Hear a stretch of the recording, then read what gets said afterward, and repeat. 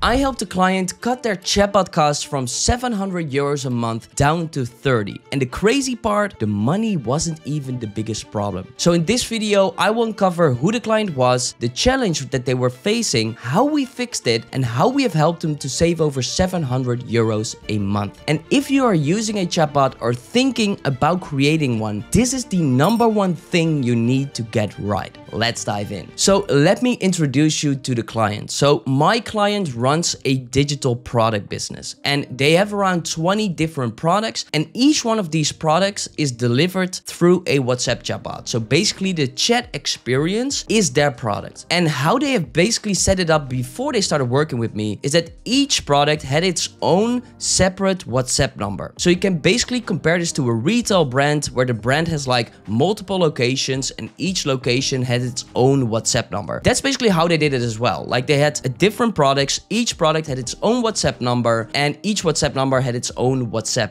chatbot. And they were using an enterprise chatbot platform. And this is basically how the pricing worked. When they started with this platform, they needed to make an initial investment of 7,000 euros. Then for each month and for each WhatsApp chatbot, they needed to pay 29 euros a month. So in total, you have around 29 euros a month times around 20 or 25 different WhatsApp chatbots, you need to pay around 700 euros a month. And that's basically how the pricing worked. So they had an initial investment of 7,000 euros and then each month they needed to pay 700 euros. And I know what you are thinking, because that's the same thing that I was thinking. That's a lot of money and it might be worth it if the chatbot is working. But this is basically where the biggest problem came in. The chatbots were crashing consistently and they were mostly crashing during the weekends. And this was when my client wasn't working. So what basically happened is that people bought a product, right? They paid for the product and then they go to the WhatsApp chatbot in order to get the chat experience and get the product. Then there's a problem.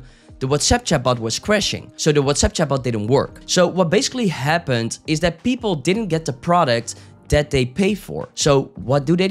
They asked for refunds. And this basically led to two major problems. The first problem was that my client needed to fix all of this stuff in the weekend. And this is when my client wasn't even working. And the second issue is that they were losing a lot of money due to refunds. And that is on top of the 700 euros they need to pay monthly for the chatbot platform. So it basically came down to this, like they needed to pay a lot of money for the chatbot platform, but the chatbots were crashing consistently. The customers weren't happy because they paid for a product and they didn't get the product. And then also my client needed to work on the weekends in order to fix all of this stuff. So it basically came down to that they had zero trust in the WhatsApp chatbots and in the automation. So then they came to me and basically asked, okay, can you make this more stable? And we basically fixed this in 3 steps: switch, simplify, improve. So the first thing that we wanted to do is switch chatbot platforms. Like this chatbot platform was crashing consistently. They needed to pay a lot of money, like it wasn't any good. And my take with chatbot platforms is there isn't one best chatbot platform for any business, right? You basically just need to look at the specific needs of the business, then look at the chatbot platforms that are out there and then match the needs of the business with a specific chatbot platform. And that's exactly what we did. So we basically sat down with the client and we asked, okay, what do you want your chatbot to do? But also, what do you want your chatbot to do in the next 2 to 4 years? And this is a mistake that I see often when choosing software applications, is that people only think about what they want right now. But you shouldn't think about what you want right now. You should also think about, okay, what do you want 2 years from now? 4 years from now, because that's really important. Because if you're going with a chatbot platform that only works right now, but doesn't work 6 months from now, you need to switch again, and you don't want to switch again. So we basically sat down with the client. We asked, okay, what do you want right now? What do you want like 2 years from now, 4 years from now? And they basically came back with these requirements. So right now, their chatbot was just using text. But in the future, they also want to make a better experience by using images and video. Then they also wanted to scale quickly. So whenever they had a new product, they wanted to be able to make a WhatsApp chatbot themselves or make a flow themselves. So they weren't reliant on me or on any other chatbot developer in order to create it.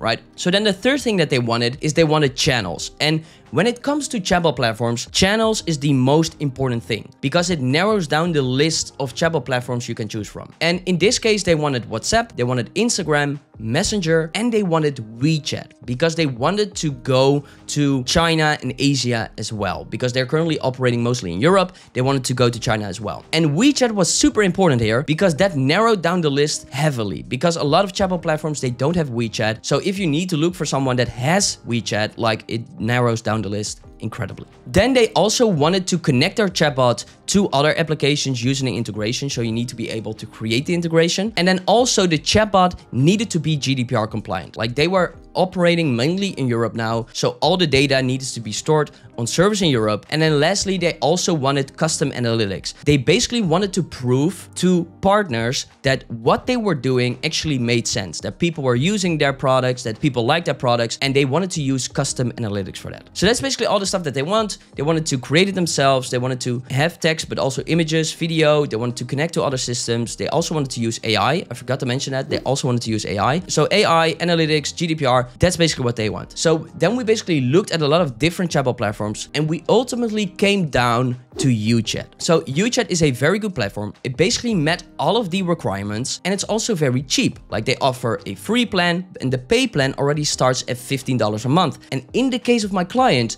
we could go with the UChat $30 a month plan. And with UChat, the pricing scales with the number of bot users you have. So the more bot users you have, the more the price you pay. So what we basically did is we switched from the enterprise chatbot platform to UChat. And by doing that, the chatbots became stable. And this was actually pretty funny to me, like in some sense. It's like they went with an enterprise chatbot platform that costed a lot of money and they switched to UChat, and UChat was 10 times more stable than the enterprise chatbot platform, but UChat is made for small business. So I was like, that's really weird. Like if you go with an enterprise chatbot platform, you would at least think that it is stable, but in this case, that wasn't, right? So that's basically what we did. It's like we switched from the enterprise chatbot platform to UChat. It became stable. We were able to meet all of the requirements of the client, so they were happy. So that's basically the first thing that we did is we switched. So then the second thing that we did is we simplified the setup. So my client was having 20 different numbers, 20 different bots for 20 products